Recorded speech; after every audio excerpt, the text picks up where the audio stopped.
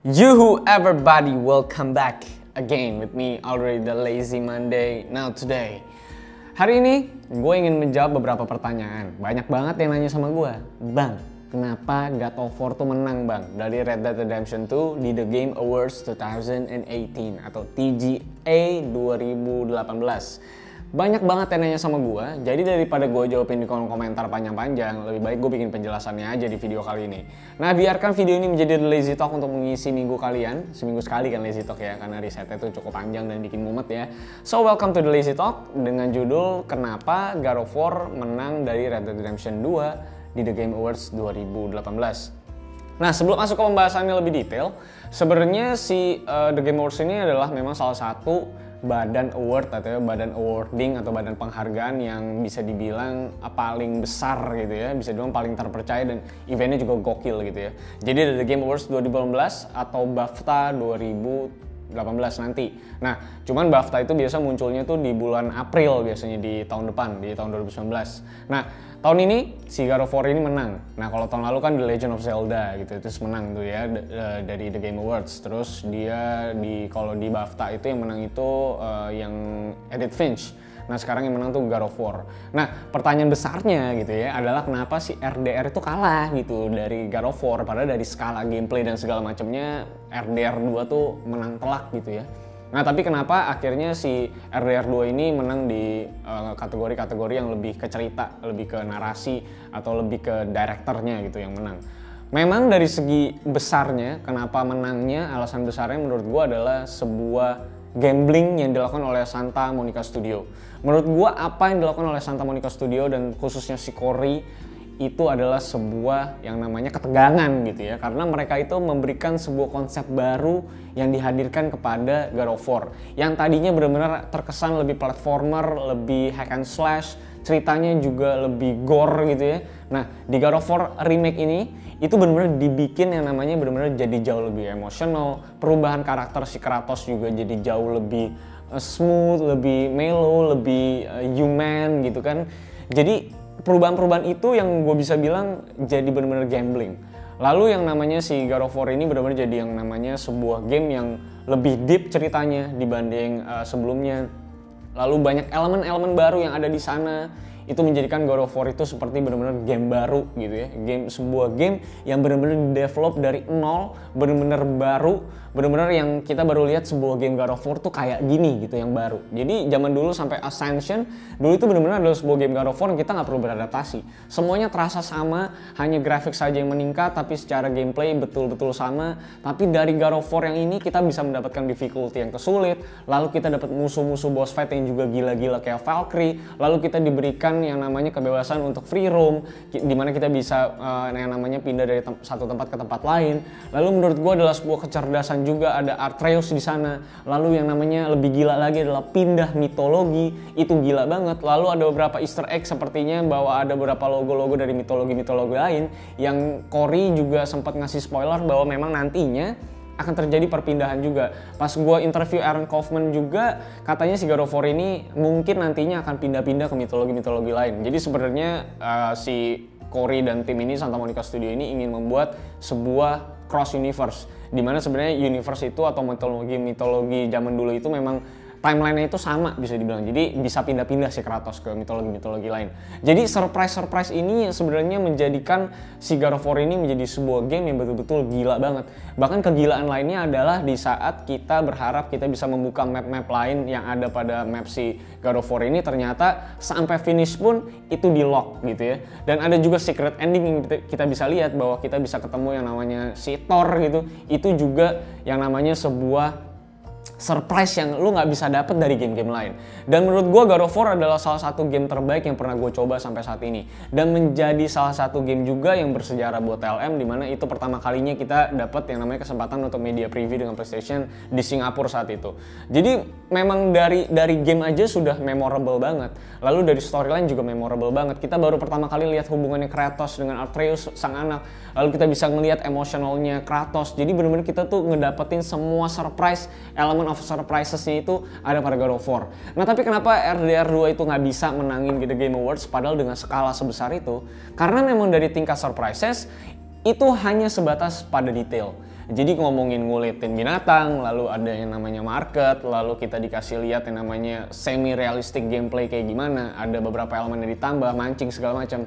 Tapi dari yang namanya core gameplaynya itu sama men, gak ada bedanya sama Red Dead Redemption yang pertama. Apa yang dilakukan sama RDR 2 sekarang, ini adalah memang sebuah pengembangan dari zaman dulu sampai sekarang, ditambahin seluruh elemen-elemen yang lagi in juga. Seperti misalnya Far Cry mengimplementasikan mancing, nah RDR itu mungkin melihat itu juga menjadi sebuah hal yang menarik juga untuk ada di sebuah game real world. Dan memang kita bisa tahu banget Rockstar kalau ngedevelop yang mana open world game, itu memang benar-benar dibikin se-immersive mungkin, se-realistic mungkin. Dan memang ada sedikit kekurangan juga pada RDR, di mana ada kekurangan pada movementsnya juga. Lalu yang namanya bisa dibilang sedikit ada yang namanya delay dalam setiap gerakannya. Lalu adaptasi untuk kontrolnya juga sedikit lebih sulit, lebih slow pace. Jadi memang sebenarnya kalau ngomongin RDR 2 ada beberapa kekurangan yang memang sebenarnya nggak gue expose di video review gue. Karena menurut gue kekurangan yang ada pada RDR 2 itu cukup minor. Makanya si RDR 2 ini tetap mendapatkan yang namanya nilai 10 di beberapa game reviewer. Bahkan hampir majority dari reviewer itu memberikan nilai 10 untuk RDR 2. Karena memang dari sekian banyak plusnya, hanya sedikit saja yang memang minus, dan itu memang resiko dari yang namanya semi realistic movementnya juga. Nah, menurut gue itu dia kenapa God of War menang dari RDR 2, karena secara overall God of War itu memberikan banyak sekali elemen of surprises yang lu nggak bakal bisa duga sama sekali. Apa yang dilakukan Santa Monica Studio benar-benar brilliant, genius, dan bisa dibilang gambling juga, beresiko tinggi juga, karena bisa jadi itu flop dan banyak player yang nggak suka sama cara gameplay dari God of War. Tapi yang kita lihat dari God of War itu benar-benar sebuah implementasi yang luar biasa, excellent, eksekusi yang luar biasa cerdas. Makanya Corey sampai nangis di video karena memang dia nggak pernah nyangka bahwa gamenya bisa se-perfect ini saat launch, bahwa banyak banget orang-orang yang bisa se-hype itu, se-antusias itu, se-positif itu dalam mainkan God of War. Menurut gue God of War punya segala macam yang terbaik yang memang qualified untuk menjadi sebuah game terbaik di tahun ini. Bahkan banyak map-map yang lu nggak pernah bisa ngira bahwa akan ada pada game, seperti yang ada beberapa map yang saat lu masuk lu mesti memperkirakan darah lu juga. Jadi banyak banget implementasinya. Tiba-tiba ada customize juga untuk armor weapon lu, itu nggak pernah lu lihat di God of War sebelumnya. Dan apa yang dilakukan RDR 2 itu hanya menambah detail, bukan menambah mechanics menurut gua. Secara gameplay sama, secara yang namanya dunianya juga sama. Ini tetap menjadi sebuah game cowboy yang lu bisa ekspektasikan. Hanya memang saja detail-detailnya benar-benar bikin wah, dan storyline-nya juga deep. Makanya si RDR 2 itu menang di beberapa kategori kalau ngomongin yang namanya cerita dan narasi, dan direkturnya juga, dan aktornya juga. Nah tapi dari yang ngomongin God of War, ini udah ngomongin overallnya benar-benar sempurna banget. Makanya kenapa bisa menang dari RDR 2. Gue pikir memang ini adalah sebuah kelayakan untuk God of War bisa menang. Menurut gue ini adalah sebuah kerja keras yang benar-benar beresiko tinggi, dan akhirnya bisa dieksekusi dengan baik, punya feedback yang baik juga dari para playernya, dan tentunya banyak orang yang juga penasaran sama kelanjutan dari God of War akan ke arah mana, karena kita belum nge-unlock seluruh map yang ada pada God of War itu. Jadi gue sangat benar-benar yakin betul gitu ya bahwa memang God of War itu dari awal pas pemilihan memang gue sudah voting God of War. Nah tapi kalau kalian mau tahu juga, kalau ngomongin mekanismenya TGA atau The Game Awards 2018 kemarin, memang sistemnya itu voting. Jadi memang bukan dari si The Game Awards-nya sendiri yang menentukan, tapi dari segi voting. Dan gue juga sama David dan satu tim harusnya sudah voting juga, kita voting game-game kita masing-masing yang kita suka, dan itu dia kenapa menang. Berarti memang the majority of gamers di seluruh dunia itu memang memilih God of War sebagai salah satu lagi, tapi satu-satunya game terbaik di 2018. Ya memang sebuah pilihan sulit ya, RDR 2 dan God of War. Tapi kalau ngomongin the best game dari satu tahun, menurut gue memang God of War sudah qualified untuk hal itu. Karena banyak banget elemen-elemen yang memang sangat beresiko ya, lagi-lagi ya. Itu harus gue ulang berkali-kali, beresiko itu memang bener-bener ya lu ngubah sebuah game yang orang sudah kenal dan lu ubah 180 derajat, ya itu adalah sebuah manuver yang sangat-sangat beresiko gitu ya. Jadi memang layak sekali God of War menang. Memang berarti kalau ngomongin ini adalah game eksklusif men. Banyak game-game di bawahnya itu adalah game-game yang multi-platform. Berarti lo tahu banget hype-nya setinggi apa. Berarti majority dari pemilik PS4 itu memang benar-benar milih yang namanya God of War, bukan Red Dead Redemption 2. Jadi lo bisa lihat walaupun gak multi-platform tapi dia bisa menang. Jadi memang karena votersnya itu memang benar-benar legit dari PS4, itu benar-benar berarti milih God of War semua. Berarti memang semua gamers di seluruh dunia hampir semuanya sudah bisa berpikir ya mana game yang kira-kira adalah yang terbaik untuk ngomongin semua elemen yang diperlukan dari sebuah game terbaik. Nah kita lihat aja nanti di BAFTA 2019 berarti game apa yang kira-kira terpilih di BAFTA, karena menurut gue hanya yang namanya 2 awarding ini yang menurut gue paling bermanfaat buat gue dan yang paling gue percaya juga, yaitu TGA sama BAFTA. Jadi kita tunggu aja BAFTA karena biasanya sih beda biasanya dari TGA, jadi kita nanti akan lihat apakah BAFTA memilih game lain. Kayaknya feeling gue BAFTA bisa aja milih Red Dead Redemption 2 dibanding God of War. Tapi kita lihat aja BAFTA akan milih siapa nih, gitu ya. So itu aja penjelasan singkat gue untuk kenapa God of War bisa menang dari Red Dead Redemption 2. Mudah-mudahan ini menjawab untuk kalian, dan mungkin kalau kalian misalnya ingin punya perspektif lain, silahkan kalian bisa baca-baca lagi di tempat-tempat lain atau bisa minta referensi dari reviewer lain. Biasa mereka juga memberikan penjelasan kenapa God of War mereka pilih gitu ya. Karena semua forum biasanya punya game-game yang berbeda sih untuk mereka jadikan game terbaik bagi mereka. Jadi memang fully subjektif, jadi benar-benar kalian nggak bisa bilang itu objektif karena tentunya fully subjektif bagi para medianya, dan media juga punya elemen-elemen tersendiri kenapa mereka menjadikan game tersebut sebuah game terbaik di 1 tahun. Jadi jangan salahkan, tidak ada yang salah dan tidak ada yang benar, tapi kalau dari perspektif gua, God of War memang jauh lebih qualified untuk bisa memenangkan The Game Awards 2018 karena memang betul-betul cantik eksekusinya.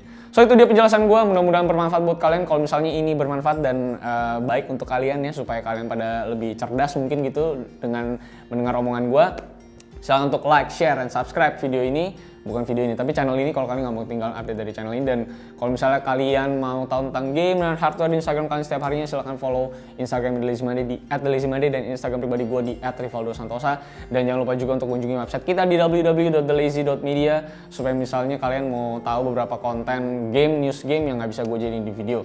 Dan tentunya follow game league kita untuk menuju 50.000 di akhir tahun ini supaya kita bisa ngadain giveaway PS4 untuk menjadi Christmas gift untuk kalian dengan kata kunci The Lazy Life. Jadi silahkan di follow ya. Dan itu aja yang bisa gue sampaikan, dan kebetulan gue kedatangan juga nih mouse dari Logitech ya. Ini bentuknya bagus, ada 4 motif kalau nggak salah, ada Captain America, Iron Man, Black Panther, satu lagi gue lupa siapa ya. Tapi kalau misalnya kalian mau beli, caranya mudah dan ini murah juga ya. Jadi ini sangat-sangat affordable, ini murah banget dan wireless juga, kalian bisa bawa kemana-mana dan cukup panjang juga jangka pakainya dan wireless kan. Jadi mudah untuk kalian bawa. Jadi silahkan beli aja, linknya di deskripsi di bawah. So thank you guys for watching once again and see you on the next Lazy Talk. And I'll signing out, and bye-bye guys.